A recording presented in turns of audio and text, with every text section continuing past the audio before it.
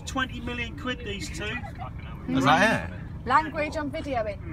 Sorry. Come on, you're better than that. Okay, you're the worst one. I know. No, I'm not. Alright. I haven't said a single swear with this whole trip. Oh, yeah. Yeah, he did be caught. So look, they're just lifting off part of the crane there, look. Not in this one. Alright. So what you have here is SCT1 going down to SCT4. It's about 1,400 metres of quay from this end to the other. It's a good old walk, take it from me, because I've done it many years ago.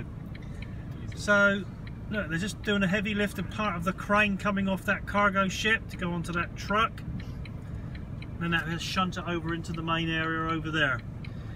But the actual working, while this is all going on with these cranes, we've had to plan how to work the ships without this bit of land now, because we're now tying up land to build the cranes for the next 3 or 4 months.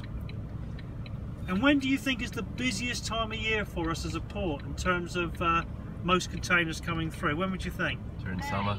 May? Yeah, May's a good, yeah. Actually, it's, you know, all the Christmas stuff starts coming in Q3. So, you know, we're talking sort of September, October. So we get really busy at those times, because a lot of the stuff comes from China, and you know, you get a real increase in volume. So what we're going to do in a second, I'm going to drive you down the quay. You're going to see some ships alongside and the cranes working the ships,